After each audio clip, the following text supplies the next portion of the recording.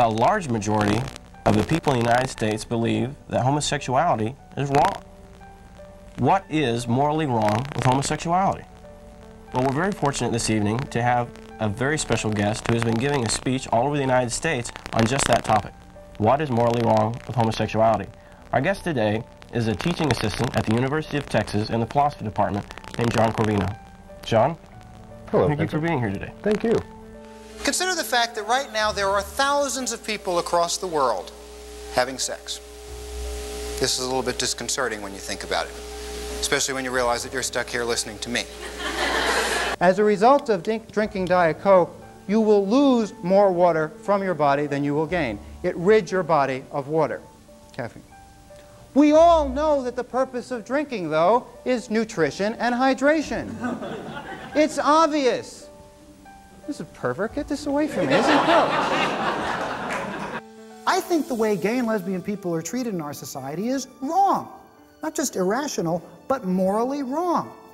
And I want you, as a gay taxpayer, to pay me to teach that to students. I'd be crucified. But you see, I do that as a gay taxpayer. I mean, taxpayers pay for all kinds of courses that they don't necessarily support or agree with. You know, I'm sometimes criticized by people within the gay community. They ask me, why do you engage with opponents of same-sex marriage? And I get the same thing. Yeah, and it's like, you know, and how do you do this over and over and over again? And the answer is really simple. I drink. You said that if I allow marriage for same-sex couples, then why not polygamy? And I think the gender of the partners and the number of the partners I'm trying to have an intelligent discussion. What always happens when it comes to the marriage issue is people are bullied. I'm making extremely calm, cogent arguments. I'm bullying you? I get the fact that you want people to take seriously the awesome responsibility of the creation of new life. You want mothers and especially fathers to stick around for the new life that they create and provide loving homes for their offspring.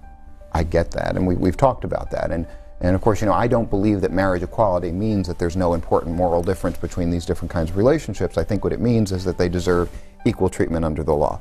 To go into a locker room and not have to undress in front of someone of the opposite biological sex. It's common sense. What's the answer to that, John? The idea that this is about safety and security, it's kind of like when somebody says that they ate all the ice cream in order to make room in the freezer. I mean, it's just obvious that that's not the real reason. Hi, I'm John Corvino. Hi, I'm John Corvino. Hi, I'm John Corvino.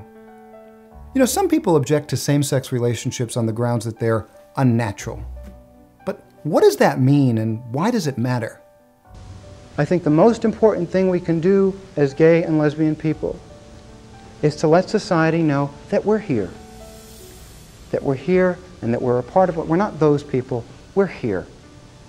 And we're their doctors and their lawyers and their judges and their politicians and their social workers and their teachers and their nuns and their rabbis and their priests and their ministers.